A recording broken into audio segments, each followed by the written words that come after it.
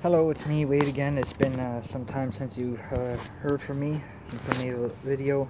Sorry I don't make regular content, I'm busy with life. Anyways, video is gonna be a little discussion on Expert Games, someone who I subscribe to. I like his content, he's a Dragonball YouTuber, but he ends up making this video talking about Limit Breaker Bardock. And okay, this is where it gets a little nuts. Now, he starts talking about, wanting to bring over Bardock into Dragon Ball Super, and you know, how people really want to see Bardock in the show, and he doesn't think it's going to happen anytime soon, but for some reason he thinks it's going to happen, and he kind of talks about bringing elements of Xenoverse into the frickin' show, and oh god, I gotta call him out on this, man. Like, for the video games, yeah, seeing Bardock, you know, in it is kind of cool, but it's a video game, you know what I mean? It's not official canon. It's like sort of a side story, an alternate what if, right? That's fine, but for like the main Dragon Ball series, like I'm so fucking sick of only Goku and his progeny, or Goku and his direct DNA line, being able to be the strongest or be the hero ever. Like, and then there's of course Geekdom and Quaman, who's now Detective Q, did a video talking about Oob and wasted potential, and basically, you know, ripped, you know, GT a new one, how it was just Dragon Ball Goku time, and it was only about Goku, and how all characters were irrelevant but Goku. And Dragon Ball Super, you could basically call it Dragon Ball GT 2. You know, maybe not as bad as GT, but it's like basically a Dragon Ball GT 2. That's what it's becoming. And like already so many, like, yeah, the tournament, you know, in Dragon Ball Super, some characters are kind of more relevant. That's nice. I do like to see that, but even though they're there and they're kind of helping out in this tournament, they're still basically irrelevant. It's still, we all know what's going to happen. Everybody is going to get their ass beat, while boring always wins. Predictable Goku and his progeny gets to save the day, and it's so fucking boring, and I'm so fucking sick of only Goku. He's the main character, you know, it's about Goku's story. Fuck you, take that and stick it straight up your ass. I'm so sick of that fucking excuse. It's Goku the main character. How about letting somebody else fucking win for once? How about letting somebody else beat a major villain? It's not like you can never go back to Goku. It's like, but for fuck's sakes, change it up, mix it up. Do you know why One Piece is better than Dragon Ball? I'll tell you why. Because all characters are relevant.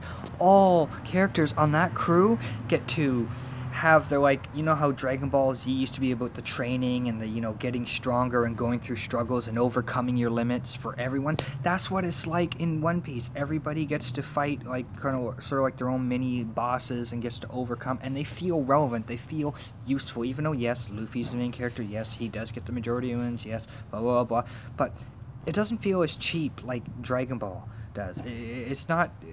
That's why I think One Piece is better than Dragon Ball in terms of how it treats its characters, because they're all relevant. And bringing Bardock into Dragon Ball Super would be the stupidest fucking thing ever, because you think it's bad now with Goku, Gohan.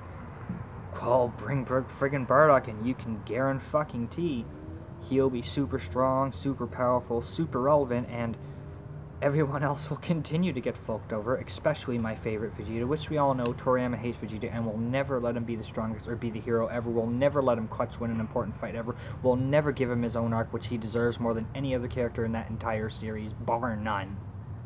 You know, Vegeta's just lame. I know, I've already did a video how I want Vegeta to die, because I'm sick and tired of seeing my favorite character get the shit kicked out of him, constantly get embarrassed, and never get his due, which he has earned more than anybody else.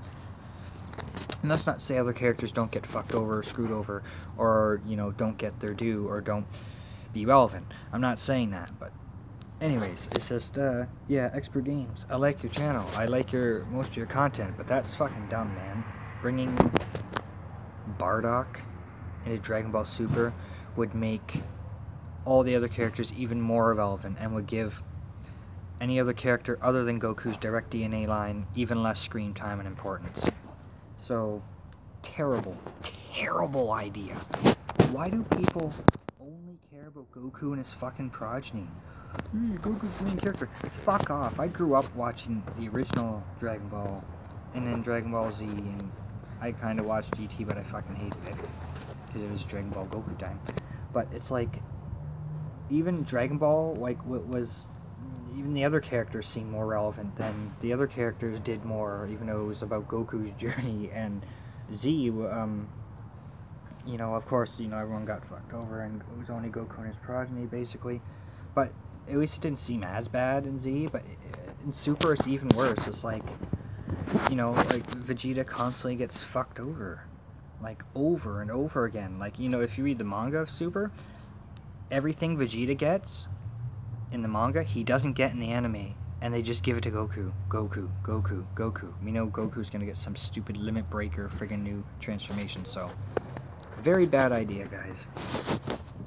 We don't need Bardock in this series. I would make it much worse, to be honest. Let me know what you think down below. Do you want to see another of Goku's DNA, you know, into the show? How about this? If you're so obsessed with Goku, and you only want to have Goku and his friggin' progeny and his DNA, why don't you get rid of every single Z fighter? Get rid of Tien, get rid of Krillin, kill off 17 and 18, get rid of all those fuckers because they're so goddamn irrelevant. Get rid of them and just go back in time, do the stupid time manipulation, time breaker, Bardock, and just bring back everyone who is of the direct DNA descendant of Goku, bring back a bunch of the Saiyans or whatever, and just have them as the characters. Just have them, because then at least, you know that they're all going to get some time because they have Goku's DNA. Is that what you want? Is that what you want? Do you want a just Goku?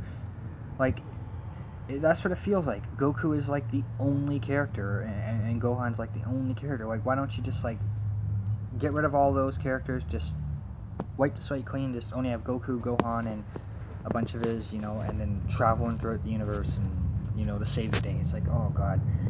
Like, Dragon Ball has some amazing fights, you know, I love the action and all that, but it's just, I'm so sick of what they're doing with the story and how they treat the characters. They treat them like fucking garbage. Enough's enough, guys. Enough of fucking Goku. I freaking hate Goku because of this.